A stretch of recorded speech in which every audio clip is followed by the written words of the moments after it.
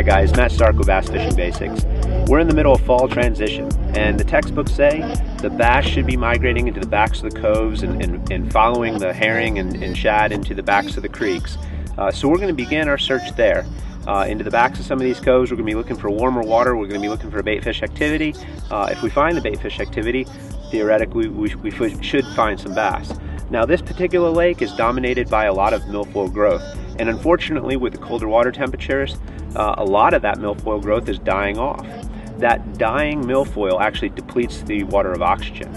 So we're going to be going into these coves. The other thing we're going to be looking for, aside from bait fish activity, is just healthy grass. If we can find a combination of healthy grass and bait fish activity, we should find fish. So it was kind of a crazy fall day.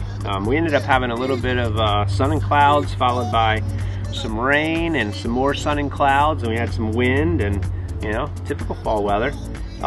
We did start out shallow. We first started searching on a giant weed flat. We started searching the shallow areas where we were graphing some fish, and we used two different search baits when we did that.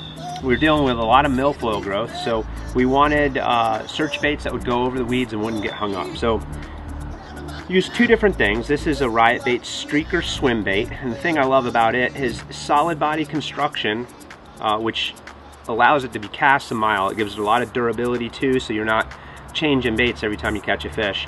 But it's got a ribbed tail, and this ribbed tail was really useful for the presentation that I was using, which is essentially reeling it fast and then killing it over little gaps in the weeds. And when you killed it, this tail still had a nice flutter and basically resembled the dying bait fish.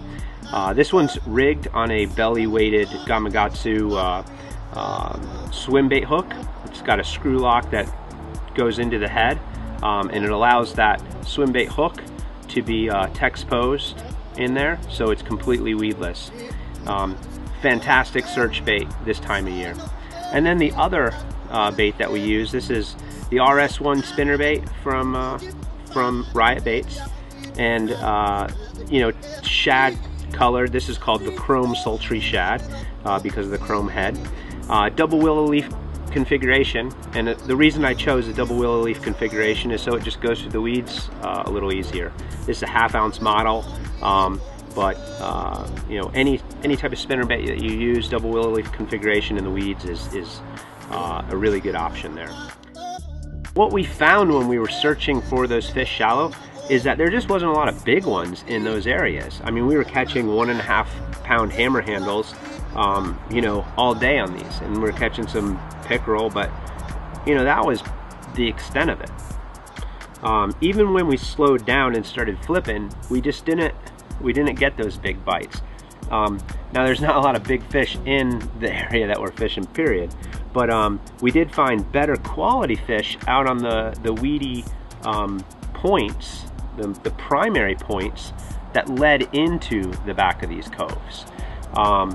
Essentially what we did is we just kind of backtracked. We worked backwards from the shallow area out deep. Once we got out deep and we kind of found fish, we slowed down, and that's where we got our better bites. This is hands down my favorite bait in the world, and I'll say that this is the best beaver on the market. This is the Riot Baits Fuzzy Beaver, and if you haven't used it, I mean, you should definitely give it a look.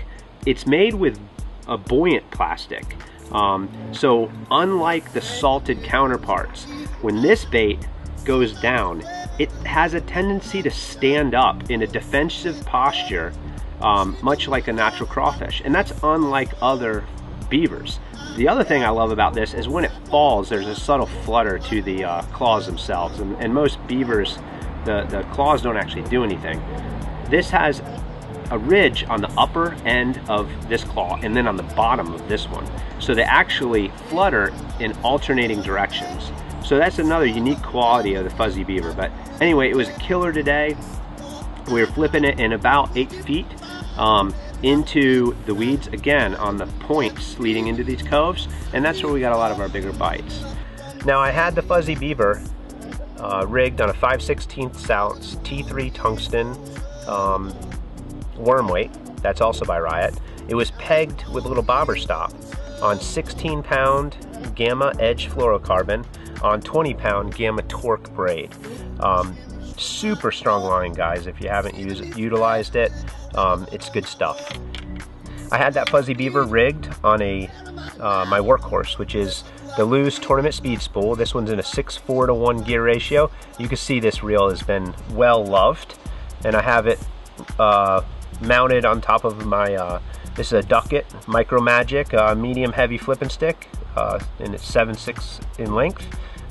Great setup, super light. You can flip all day with this setup and not get tired. So the next time you're out looking for bass in the fall, remember some of these tactics, and hopefully they'll help you catch more fish.